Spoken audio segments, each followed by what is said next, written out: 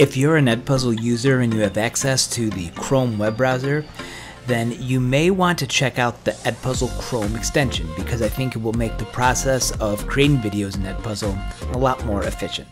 So the first thing you'll have to do is to locate the link where you can access this extension, and I will add it in the description, but if you just go to the Chrome Web Store and you search for EdPuzzle, chances are that this will come up. Now, I have my extension already installed in this browser, so for me it says remove, but if it's the first time that you're installing this extension inside your browser, it will have a button that will allow you to download it. So just go through and proceed with those steps. So what that allows you to do are two unique features, and the first one is when you access a video in YouTube.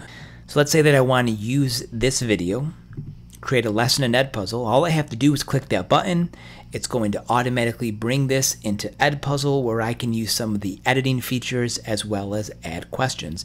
So it saves you a step of locating this video inside EdPuzzle, or maybe taking the URL from YouTube, copying it, pasting it in EdPuzzle, and finding a video that way. So it just saves you a couple steps, which is a really nice feature.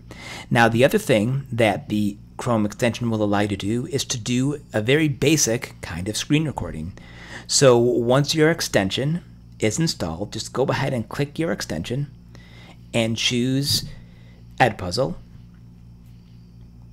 There we go. I have a few different options for the screen recording. I can record the tab, which is what you see here, the desktop, or I could just record a video of myself with the camera. But for this one, I'm just going to turn my camera off, and I'm just going to do a regular screen recording of how to navigate this particular page on YouTube.